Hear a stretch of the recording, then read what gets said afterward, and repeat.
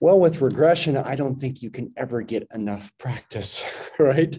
So I think what would be the best use of our time today is to re-practice what you just did on your homework to start with, emphasizing things to work at remembering to some degree.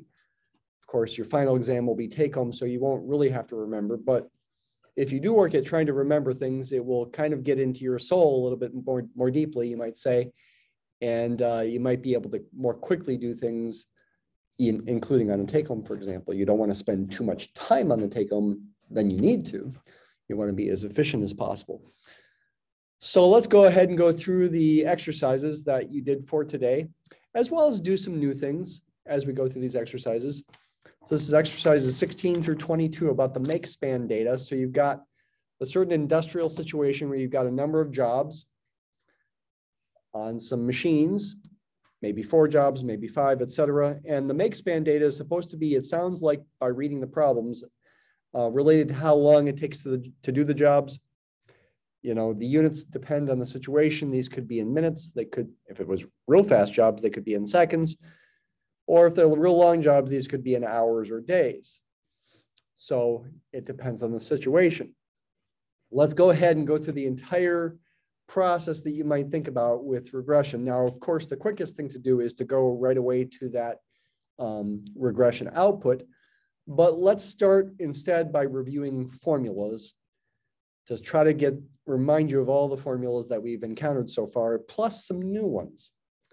So let's start. It's good to start by making rows for the summations of the columns. So I'll go ahead and label this row with, well, sums. I think I might be keeping the what you see on the screen here smaller than normal, so it is good if you have the spreadsheet open so you can see it bigger. I'll make it one size bigger here. If you don't have a computer with you, you might want to move forward here just in case it's too small for you. So we'll use built-in function equals sum for sum. Looks like the numbers here in the setup here are starting in row 4. So this is going to be B4 through B15. How many data points is that? You could think about doing 15 minus 4 and adding 1 to it. 15 minus 4 is 11. Add 1 to that. There's 12 data points. If you want to double check, you can always count them. 1, 2, 3, 4, 5, 6, 7, 8, 9, 10, 11, 12 data points. N is 12. Copy and paste that formula over. You're going to get the sum of the y's. Okay, so that's good. It might be good to also like freeze this row. I don't know if you've ever done this before, but in a spreadsheet, like the Google Sheets here, let's see, I think you got to do it through the edit menu perhaps. No, the view menu, go to freeze, one row. When I'm below the row I want to freeze, oops, that didn't do it. I guess that only froze the first row. Instead, I guess I want to freeze the first 4 rows up to row 4. Nope, undo that up to row 3. I assumed it worked more like an Excel there. There we go. So I was in row 3 and on Google Sheets, I froze up to row 3 so that now as I scroll down, I'll see what's in row 3 and above. Which means maybe I want to zoom back out a little bit. It's also a good idea for the purposes of, for example, illustrating the values of SSXX and SSXY. And there's going to be one more today, SSYY. There's an SSXX and an SSXY. There's got to be an SSYY. It's a good idea to compute the means of these things as well. Of course, you could do that by dividing these numbers by 12. N is 12. Maybe I want to just make a note of that over here. N is, let's put that up here. N is 12. That's not a data point. I could divide by 12, but you could also, of course, do equals average.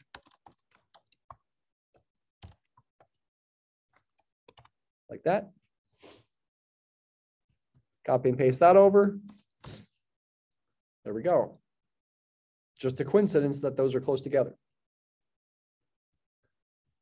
I do want to illustrate the other formula for the slope that I mentioned. So I also want to compute the standard deviations of these numbers.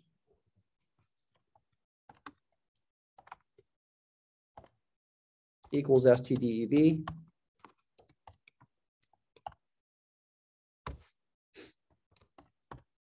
And I also want to compute the correlation R. Now, I mentioned the correlation R before. We've had the technology computed for us before. I've hinted at the meaning.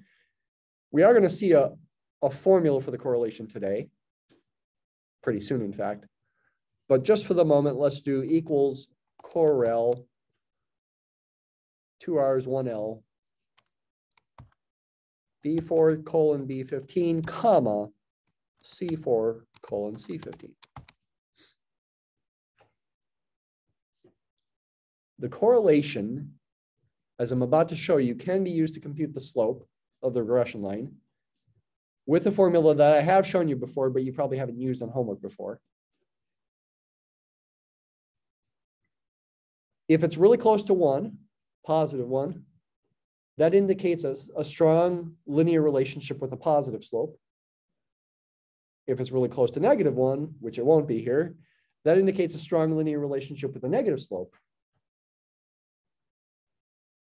It's usually not real close to 1 or real close to -1 for most real life data, you might say. I don't know what happens with this one. Okay, it's pretty close to +1.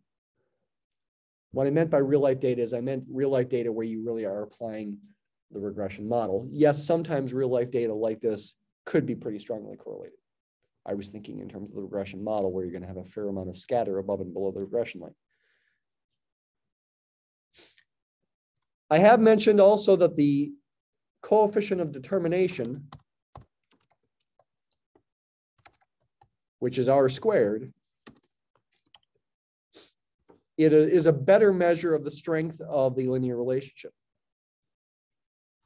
We are going to make that more precise today. What does that exactly mean? You can just square the correlation. Of course, whether the correlation is positive or negative, the squared correlation is going to be positive. It's pretty close to +1. It's a pretty strong linear relationship here. Let's go ahead and make our scattergram.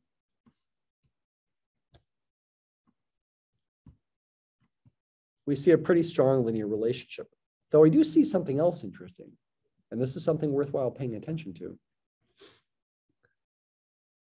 I could put a regression line in here. I guess I will.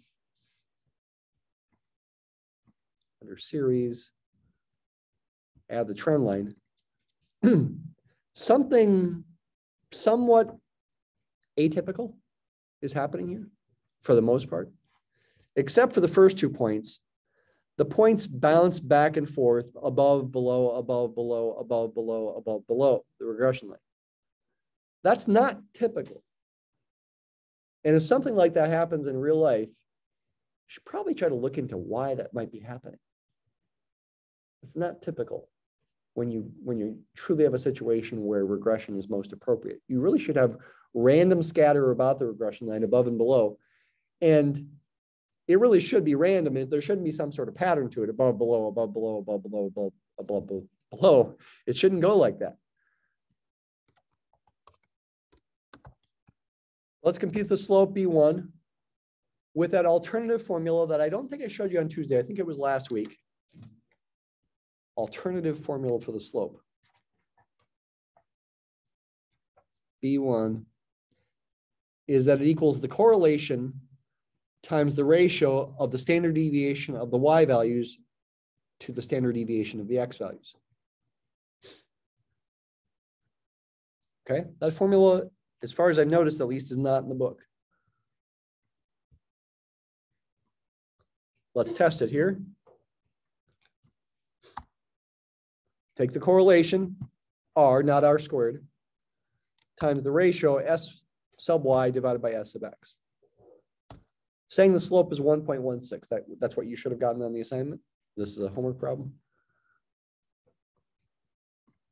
we could show the equation just to confirm it. Yep, 1.16. See it there? Intercept B0,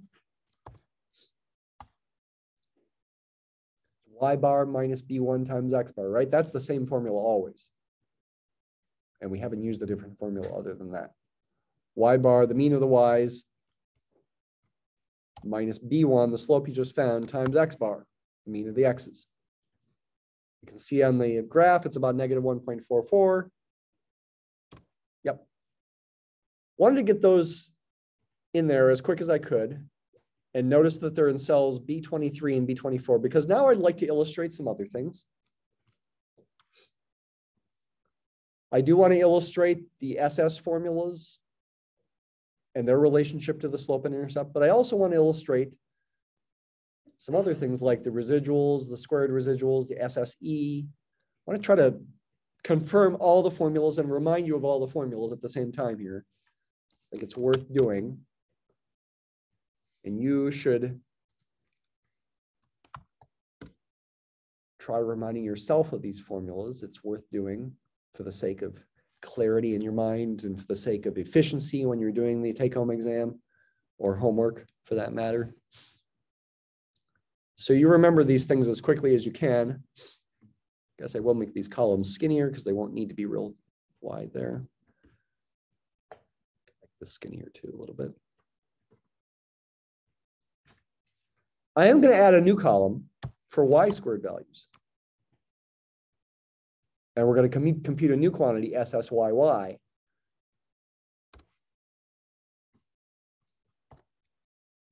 So as you would expect, in cell D4, do equals B4 squared. Copy and paste that down. I'm squaring all the x values. In cell E4, do equals B4 times C4. X times y values. And in cell F4, do equals C4 squared.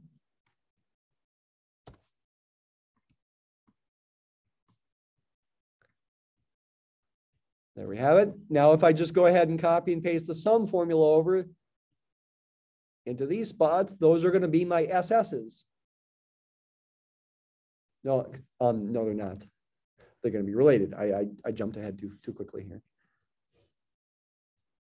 They're going to be related to the SS's, not equal to them. Copy and paste this over. Use those to figure out SSXX, SSXY, and SSYY. I'll put them in these spots.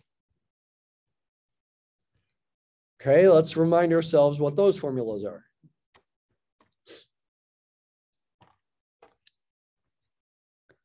The definition, again, of SSXX is this. I won't bother with the I goes from 1 to n. Again, I'll assume all summations I goes from 1 to n. That's the definition. However, I remind you that we use a different formula, and it's not the same. It's not the same as the numerator of the other formula for B1 in the book's first form of it. Because remember, in that formula, they multiplied the top and the bottom by n. This really is xi, the sum of the xi squareds minus the sum of the x's, quantity squared over n. We could put that in the numerator for the formula for B1. And the denominator, SSXY goes in the numerator. But then if you do, you have fractions within fractions. And so that's why you ended up multiplying the top and the bottom by n.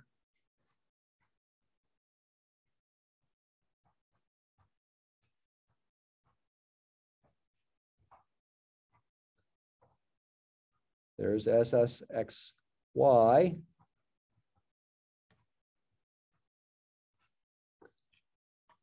Here's a new one, SSYY. What would it be? It's going to be something similar.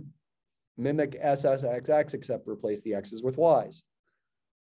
This truly is a sum of squares. We haven't made use of this one yet, but again, we will today for the correlation.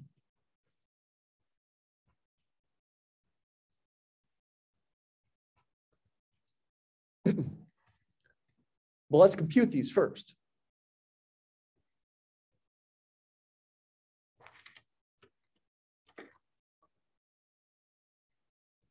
Got those down?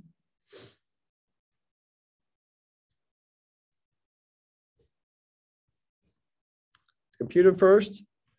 SSXX, sum of the x squareds. There it is, D17. Minus the sum of the x's, and B17 squared over n is 12, which was in cell A4, I think, but I'll type 12.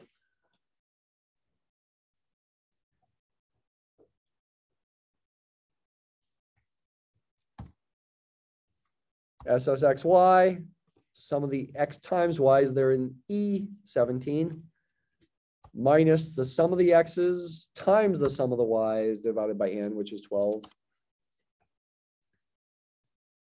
SSXX and SSYY are truly sums of squares and can't be negative.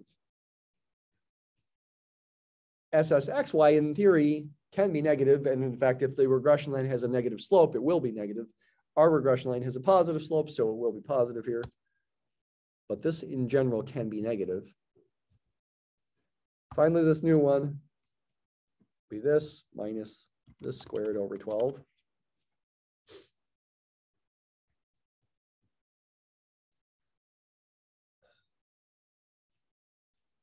I'm going to make a temporary column G just to confirm SSXX in a different way using the definition. Using that. But then I'm going to erase that column. So just to confirm that the definition gives you the exact same thing, let's do it that way too. Briefly. I won't even bother labeling the column. Take each x value in B4, B5, etc. I am going to be subtracting the mean, which is in cell B18, and will stay as an absolute cell reference in cell B18.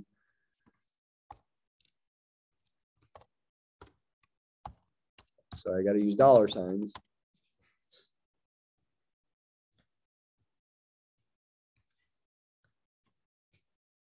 If I add these numbers up, that should be SSXX. So if I copy and paste this over, I should get 143.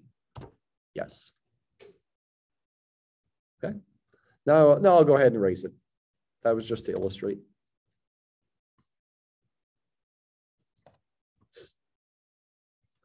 Let's also, let's also reemphasize how to find the SSE. So many SS's. There's even more in the reading that we haven't gotten to yet. And let's also confirm another formula for SSE that it perhaps is the formula you ended up using if you needed it. Yeah, I think you needed it.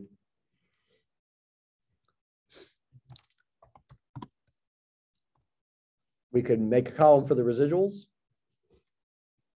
And we could make a column for the squared residuals. Or just the squared residuals. But I'll do both. We'll need the slope and intercept, which are in cells B23 and B24. Remember, remind yourself what the residuals are. Think. What are the residuals? EI. It's YI minus YI hat.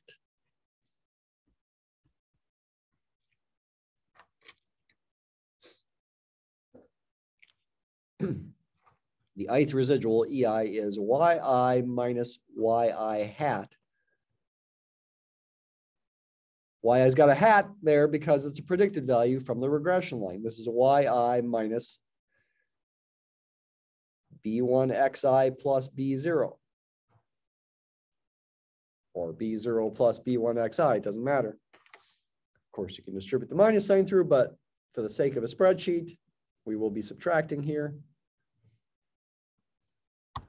Yi is in column C. Subtract, okay, I guess I will need parentheses. $B$23 times B4 plus $B$24 by itself. That's B1 times X plus B0. Residuals should be somewhat close to zero, you would think, because it's a strong linear trend, and about half positive, half negative. And in fact, they should add to zero up to rounding. And the spreadsheet says exactly zero when they happen.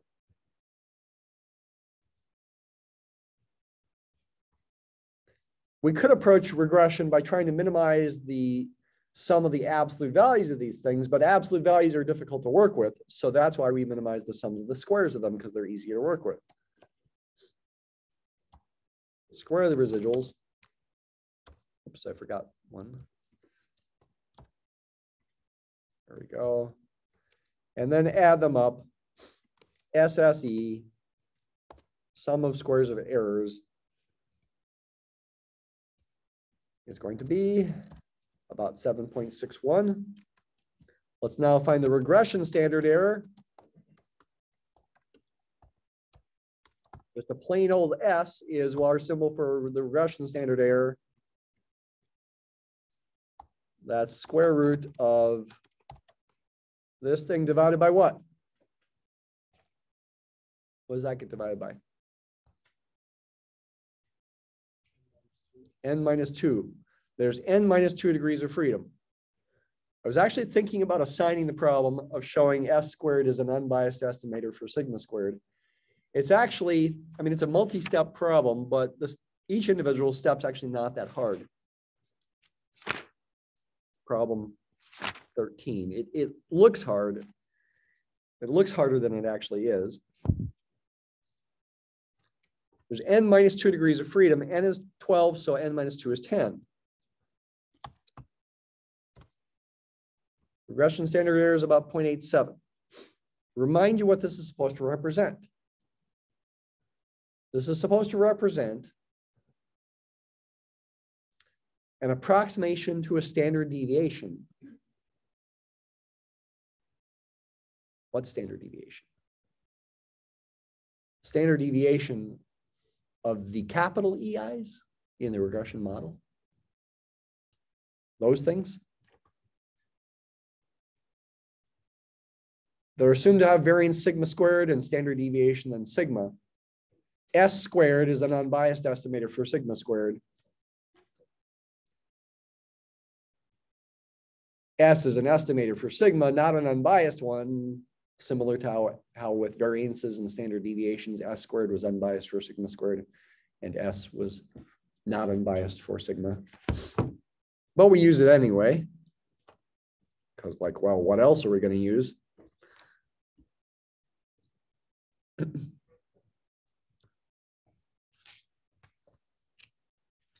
Let's confirm another formula that we haven't confirmed before,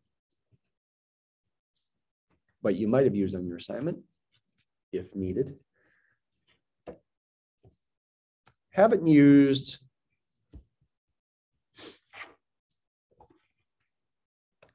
that formula yet. SSE can be found by this thing, which is our SSYY minus the slope times SSXY. Haven't used that formula before. Let's use it. Let's confirm that it works.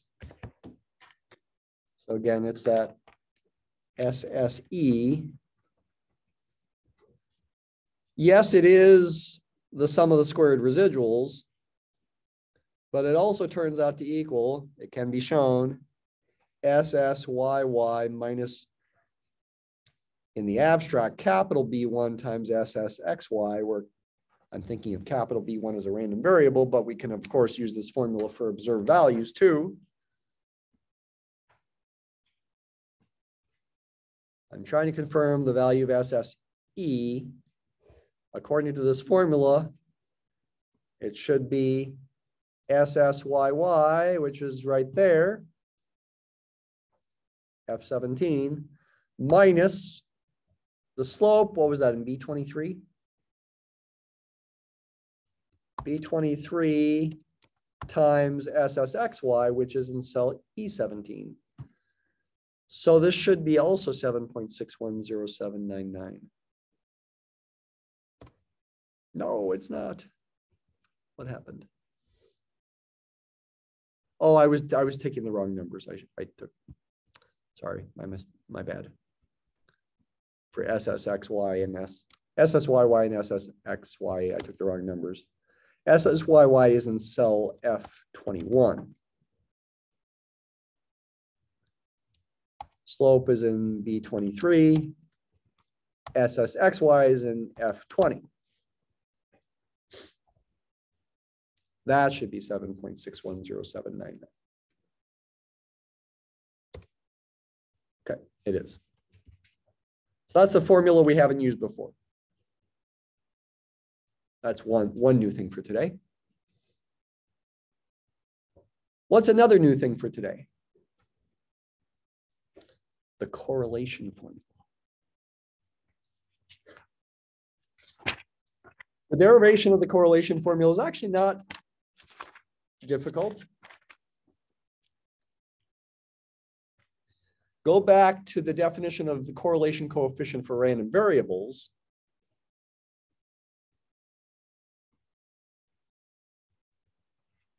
This was in chapter 5. If X and Y are random variables, this is called the correlation coefficient. Take the covariance of X and Y, divide by the square root of the product of the variance of X with the variance of Y. We haven't used this formula in this class. I think we did a little bit in problem stats, though we mostly focused on computing variances and covariances.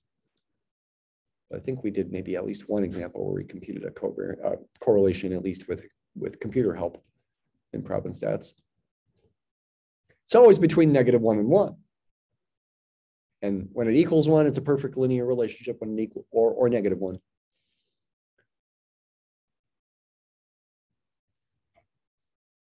What we want is an estimator for that for data. And the derivation is actually not difficult.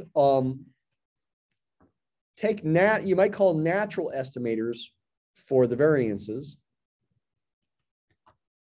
Book says they are maximum likelihood. Are they method of moments? I'm not sure. I haven't double checked that. These are natural estimators for the variances. They're not the same as S squared, because with S squared, you'd be dividing by n-1 instead of n. In fact, if we divided by n-1 instead of n, we would get the same thing. I guess we could have probably used, well, okay. I guess let's not worry about using dividing by n versus n-1 here. They also use a natural estimator for the covariance using the SS's there. Notice these are the definitions of the SS's there, there, and there. Plug those into this formula effectively and effectively cancel the n's, and here's what you get.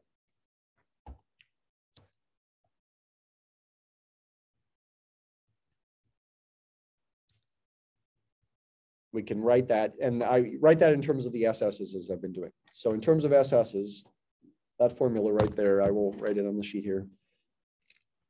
I typically use a little r. I mean, it depends on whether you're thinking of it as a random variable or not. I'm going to use a little r. SSXY divided by the square root of the product of SSXX with SSYY.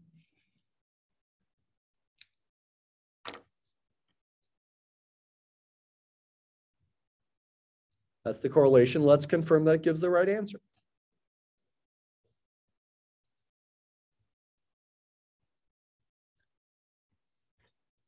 Go ahead and put it here.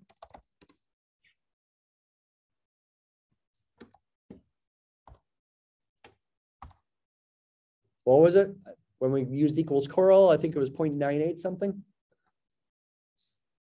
Let's see if this gives the right answer.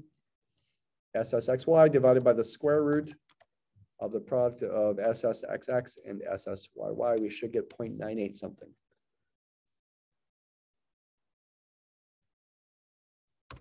Yep, there we go. An alternative formula for the correlation in terms of summations is right there. Yeah, I don't want to have to use that. But in the olden days, they had to, or they had to compute the SS's first. I mean, effectively, these are the SS's multiplied by n. What do we want to do with this? Let's first talk about interpreting it.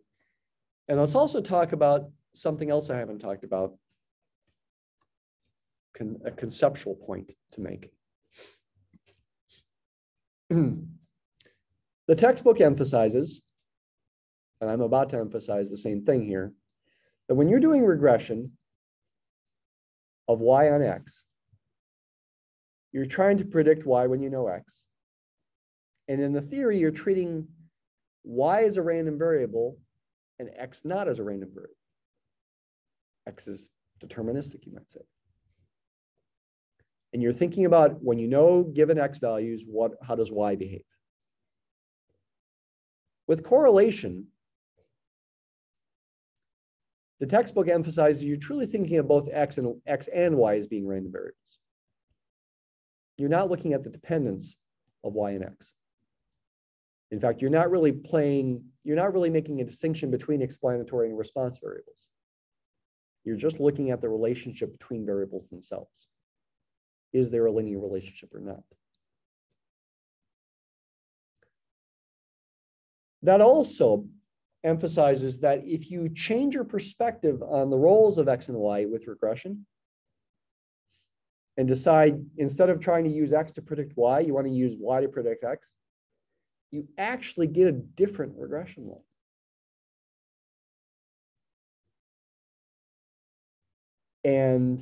But you get the same correlation. The correlation ends up being the same. And conceptually,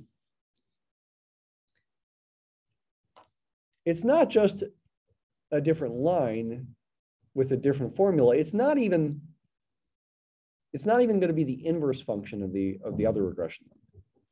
It's going to be something completely different. And here's a picture that I'll just draw by hand, and I think would be worthwhile for you to draw by hand. That kind of emphasizes what I'm trying to get across here. Say you have an arbitrary looking cloud of data that's got, say, a moderately strong linear trend to it.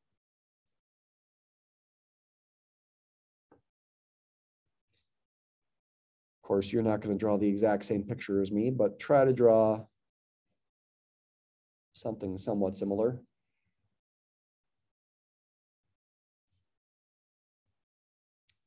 Say something about like that.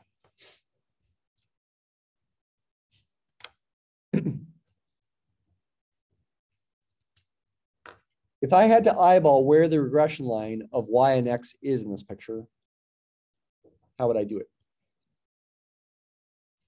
It's tempting to think in this overall kind of football shape.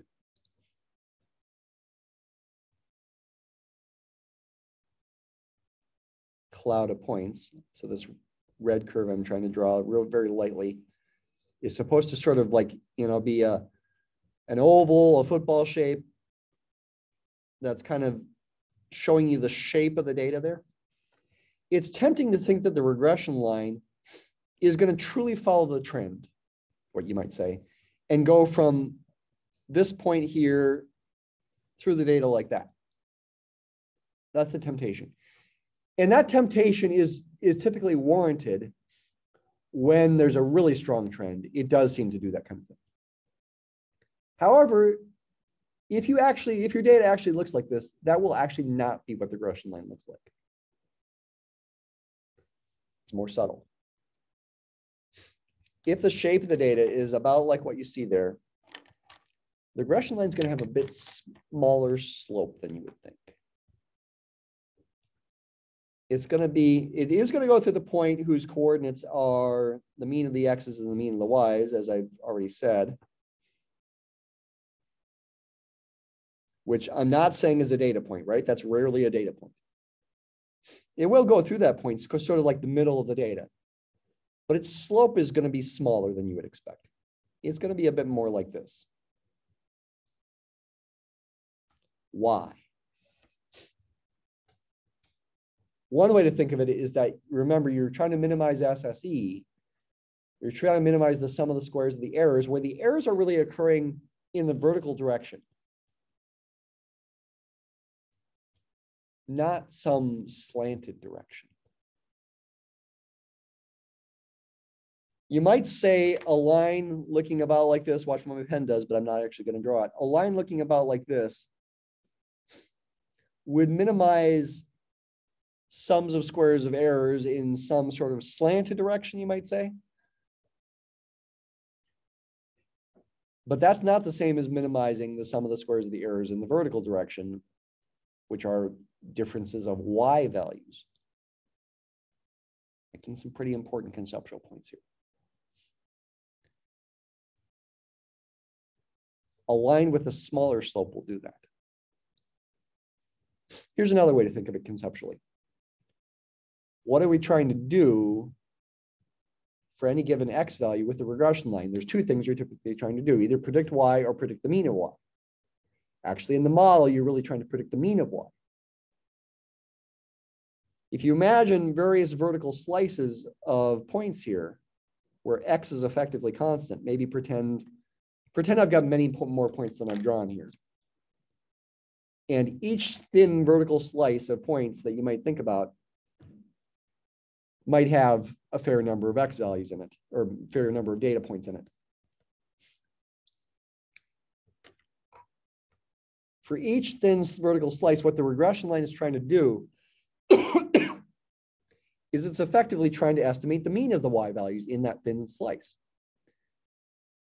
And if the y values are truly, say, normally distributed like they should be, like they're assumed to be in the model, it should be effectively a symmetric distribution. And the mean, say for this value of x, of those y values should be effectively in the middle in the vertical direction, which a point right around here is. Not a point up here, which would be if the regression line looked more like this.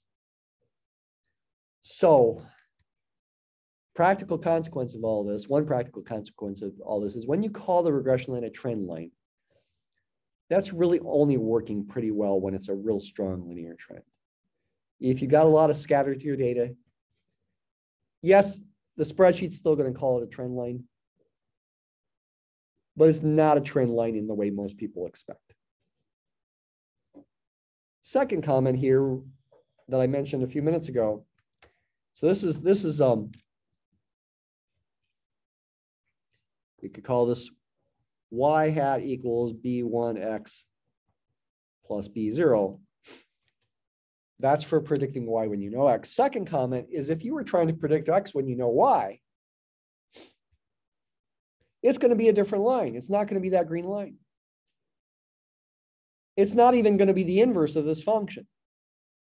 Because if you found the inverse function of this function and didn't swap the variables, it would be the same line. It would have a graph that's the same line when you don't swap the variables with inverse functions. I call this f of x. If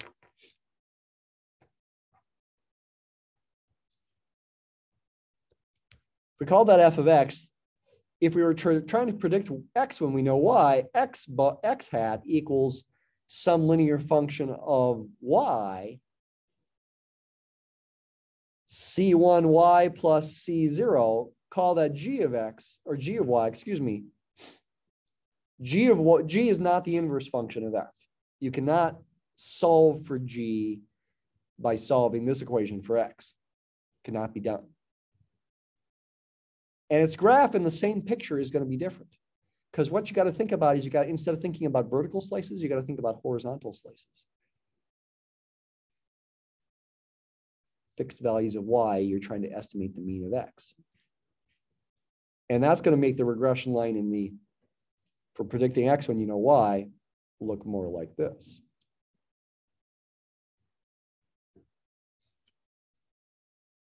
And its slope would be bigger than what you would estimate for the trend line if you were thinking about the slope as a rate of change of y with respect to x at least. That's this one. I should have colored that one green, I guess. That's this one.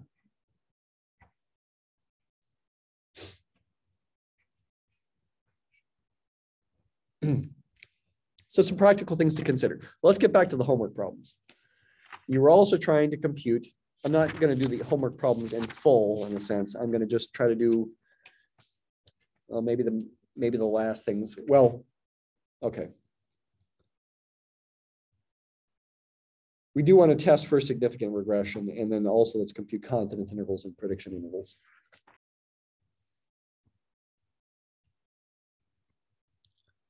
So if we're testing for a significant regression,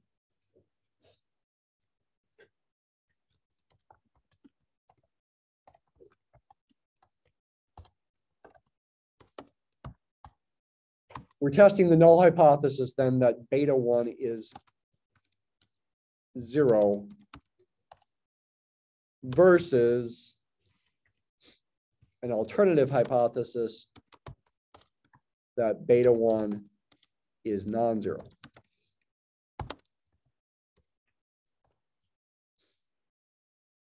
And probably, I'm imagining most of you, when you did this homework problem, you just use the analysis toolpack output and the p-value that you got with that. I'm imagining that's what most of you did. And I said that was fine. I said you could use technology. Let's go ahead and get the analysis toolpack output, and we'll compare with what we get with the formulas. Guess this is taking up most of the class today. I was hoping to maybe start chapter 12, but we're not going to have time. I think this is definitely worthwhile to do. Reinforce what you just did. So let's go to data. No. Extensions, XL minor.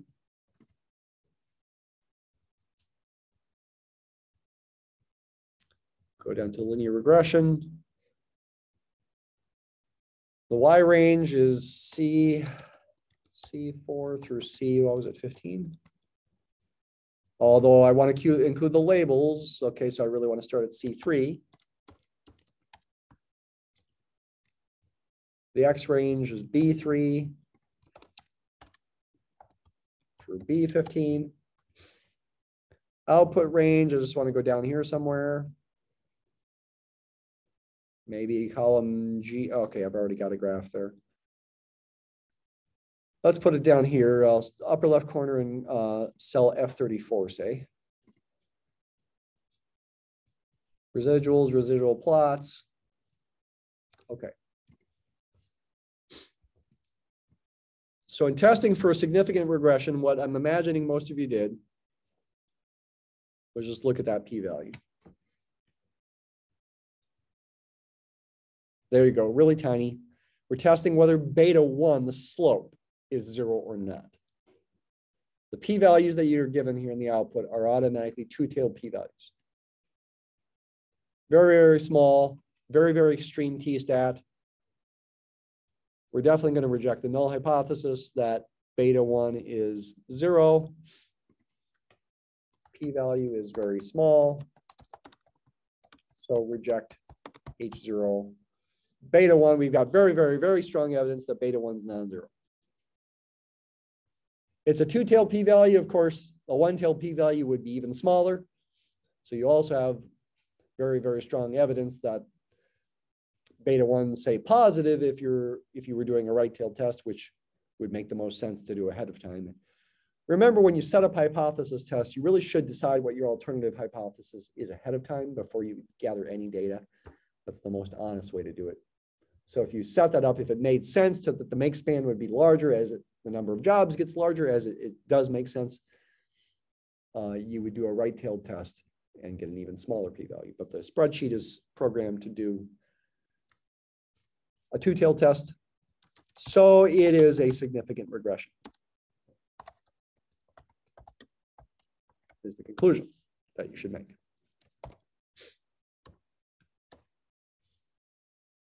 But let's confirm the t-stat in particular with a formula.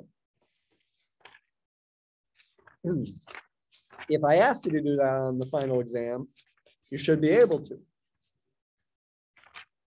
It's based on what we did in class on Tuesday. Based on the distribution of B1.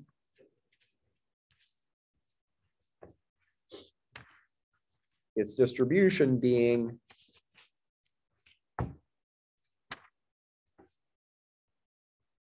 normal with a mean of beta 1 and that variance. And when you replace sigma squared with its natural estimator, s squared, where s is the regression standard error, then you get a t-statistic with n minus 2 degrees of freedom. That's the t-statistic to compute. Let's compute it now. We'll use the spreadsheet to help. So it's B1 divided by the ratio of S divided by square root of SSXX. Do that in the spreadsheet.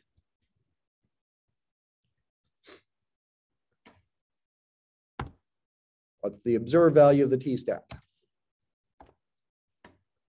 B1 is the slope. It's in cell B23. S is the regression standard error. That's in cell H18. SSXX is in cell F19. Can I remember those things? H18 and F19. Slope divided by square root. No, use parentheses. H18 is S. Divided by square root of F19 is SSXX. B1 is in B23, all divided by the ratio S, this regression standard error is in H18 divided by square root of SSXX. This should give us the 15 something, right? That's what we saw in the output. Yes, 15.9115. That's just that.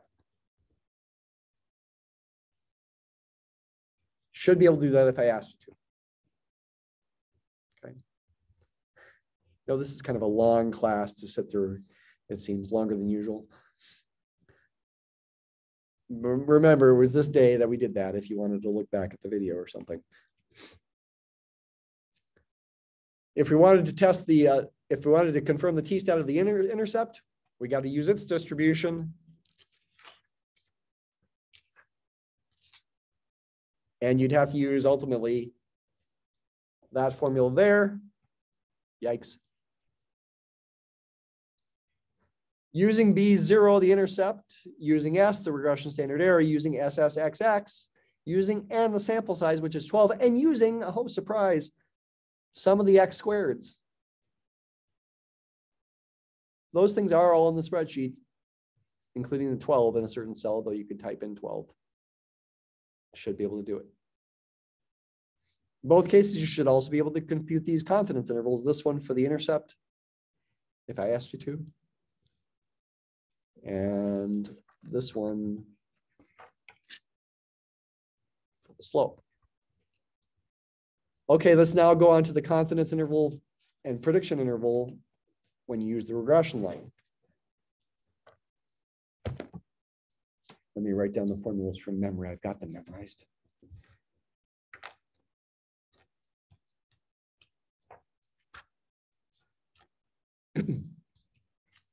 They are both confidence intervals, actually. We assign levels of confidence to both of them, but we call the second one a prediction interval. confidence interval to estimate mu sub y given x. That was the original purpose of the regression line, is estimating that thing. We assumed that A equaled beta 0 plus beta 1x. So this interval is getting back to the heart of the purpose of regression lines, at least when you've got a lot of data. When you don't have much data, which this example is not much data. You got a lot of data, and maybe it's not a super strong linear trend. You got a lot of spread. This and the prediction interval, you could say, are the heart of the purpose of regression. It's written as mu hat y sub x plus or minus t sub alpha over 2 based on n minus 2 degrees of freedom times s. You might think that we could, if you were taking a real naive approach, you might think we could stop there. Think about the regression model.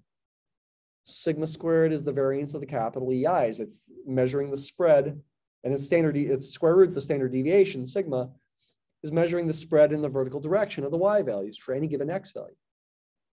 And it's constant no matter what x is. S is an estimator for sigma. I mean, if we knew sigma exactly, this should do a decent job of estimating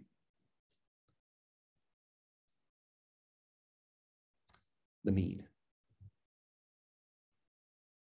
Or, well, no, I said that wrong. This kind of thing should do a decent job in the case of a prediction interval of estimating y values. That was the better way to say it, not the mean. Pretend that's not the mean there.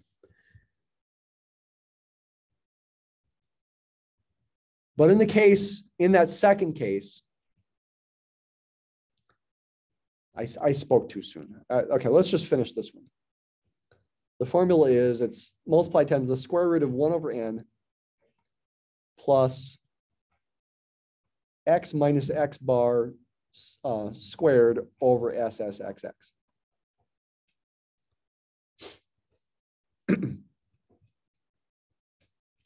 Realize that when you've got large data sets, this thing is going to be a fairly small number. This is small when n is large. For one thing, you got a 1 over n in there. That'll be small when n is large. For another thing, SSXX will tend to get bigger and bigger as n gets bigger. So that fraction will tend to get smaller and smaller as n gets bigger. So I'm multiplying by a fairly small number here when n is large, and so that makes my interval smaller. The bigger n gets, the smaller the interval is, as long as S itself is not too big. As long as it's a decently strong linear trend.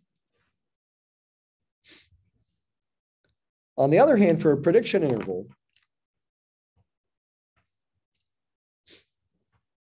to estimate y, maybe I want to call it a capital Y actually. And by the way, you use the regression line to compute the point estimate. In both cases. But with the prediction interval, we write this thing, the first thing, differently. The point estimate is typically written y given x hat. But it also does equal b0 plus b1x.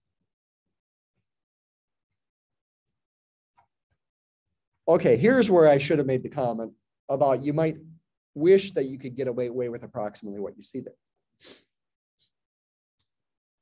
Because again, that's getting back to the purpose of regression, coming back to this picture.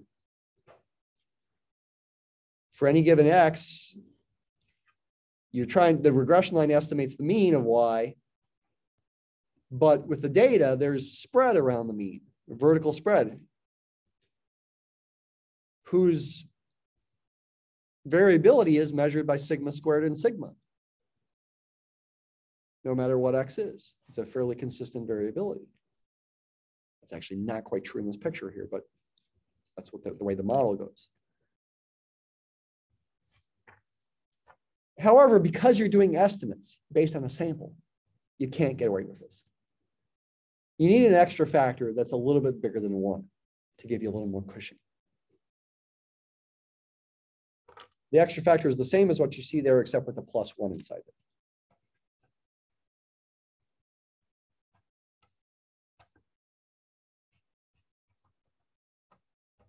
And when n is large, this will be close to 1.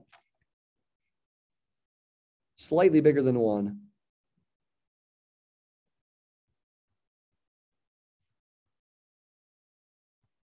When n is large. Because you're using a sample, you need some more cushion in your estimate. Another thing to notice with these intervals is that the margin of error gets bigger. You might say less certain, the further x is from x bar. These things are both minimized when x equals x bar.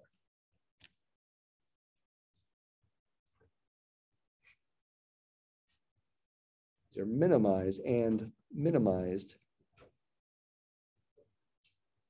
when x equals x bar. In other words, the intervals that you get are smallest when you're near x bar, where you kind of the middle of the data set for the values of x. We're most sure of things, you might say, near the middle of the data set. I hope that's pretty intuitive and kind of satisfying that that happens. And it's illustrated conceptually in a graph in the book, this graph here.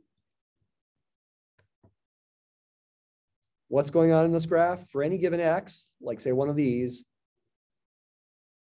the graph is giving you in the y direction the lower bound and the upper bound for confidence intervals, in this case for mu, but we could also get a similar picture when we're estimating, we're using prediction interval.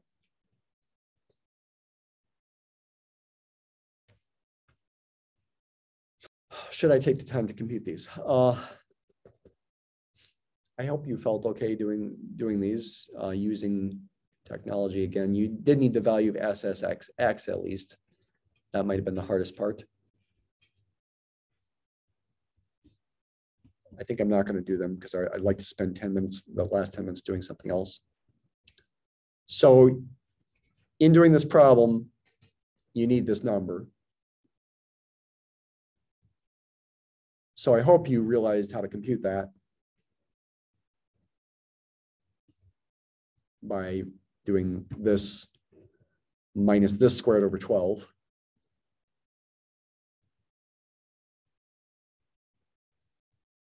You need a given value of x as well, and that should have been given in the problem. You're trying to find these intervals. Yeah, first of all, add x equals x bar. That makes the intervals as small as possible. And in part B of number 18, it was at x equals 12. In part D of number 22, it was x equals 50. You have to be told what x is.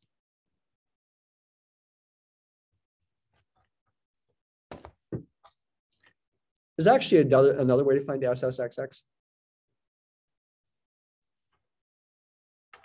and SSYY for that matter. This is worth knowing.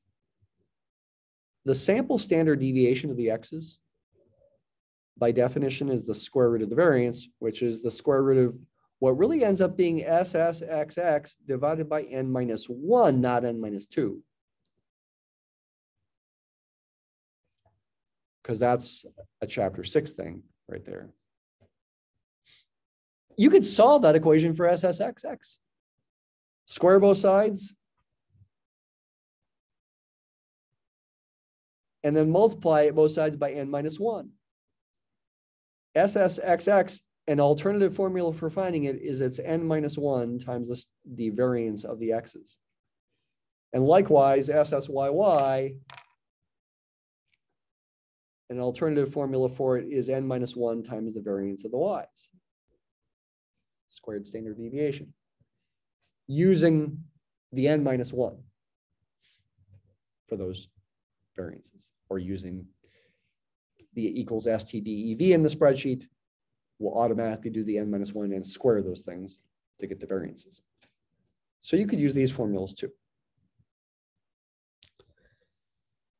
At the end of chapter 10, there's also some information about alternative ways of testing things, including a test statistic for whether the correlation is 0 or not. I might assign a homework problem where you use that. You can do a hypothesis, that hypothesis test based on this test statistic with n minus 2 degrees of freedom. You actually should get the exact same answer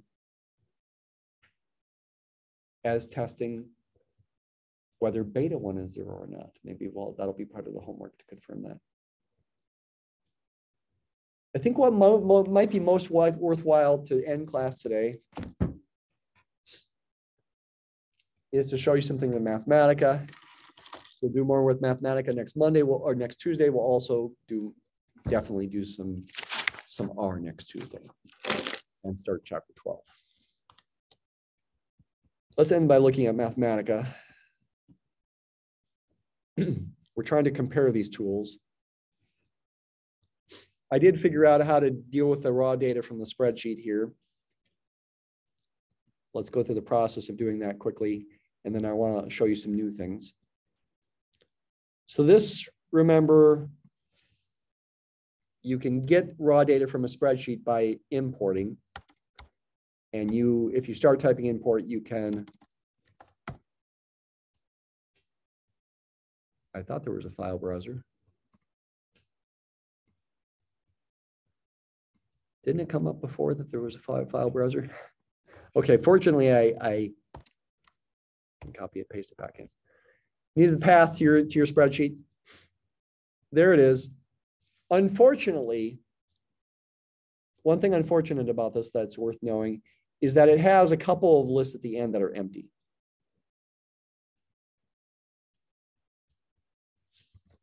So we need to get rid of those. What did I do to get rid of it? Effectively, raw data with 1 inside double square brackets, we'll get rid of those.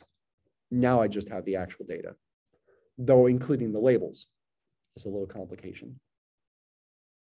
This is the T-bill rates and inflation rates.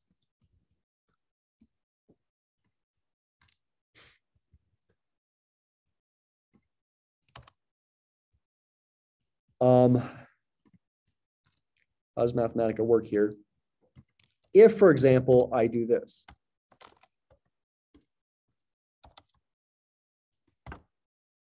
That's going to give me the very first, that's going to give me just the labels. If I do this with a 2 there, that's going to give me my first data point, including the year. If I do a 3 there, it gives me my second data point with including the year, etc.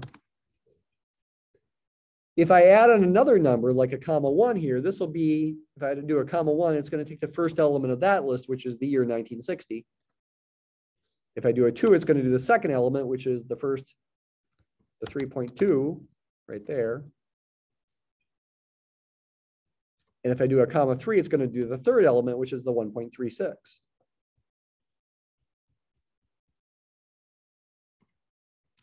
Without explaining, this code is going to generate lists that are just the years, just the T-bill returns, and just the inflation rates. You've used table a little bit, I think, probably in the past. This is a nice way to use table to get just those things. And now I can use transpose to write the inflation rates and T-bill returns as a list of points. And finally, I can do fit, like we did before. You can just mimic what I do here. For sake of time, I'm not fully explaining it. What I'd like to spend a few minutes doing, though, is seeing what linear model fit can do. Linear model fit is Mathematica's way of essentially doing regression. In R, it was just a plain LM. I've got an LM over here, but that's just my variable name. I'm going to store the output of linear model fit into a variable name that I'm calling LM. You don't see much, but there's stuff going on behind the scenes, and that's what I want to show you here. If we go to Documentation Center and look up linear model fit and look for some examples of things you can do,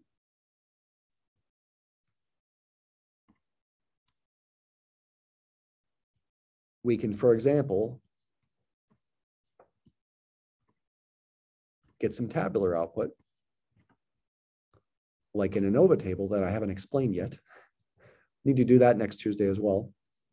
So I could do LM ANOVA table inside quotes to get an ANOVA table. Do that right? Oh, I got the ANOVA has to be all capitalized. That's the middle part of the spreadsheet output that I haven't explained yet. Need to do that next Tuesday. And there's other things you can get as well. Looking for more examples. We could, for example, get parameter confidence intervals. The syntax would be to put parameter confidence intervals, copy and paste this into here inside the quotes. This is a confidence interval for either the slope of the intercept. This is a confidence interval for either the slope of the intercept, which is which. Well, the slope is centered at 0.7 and the intercept is centered at 2.3. This has got to be for the intercept. This one's got to be for the slope. Same kind of thing as you would get in the spreadsheet output. It's all available. I have looked a little bit at what R does to do this kind of thing. It does some similar things, okay? And I'll show you that next Tuesday. So next Tuesday, need to explain the ANOVA output, also in relationship to the end of chapter 11. We need to do some stuff with Mathematica and R, and we need to start chapter 12. Okay, we'll see you then.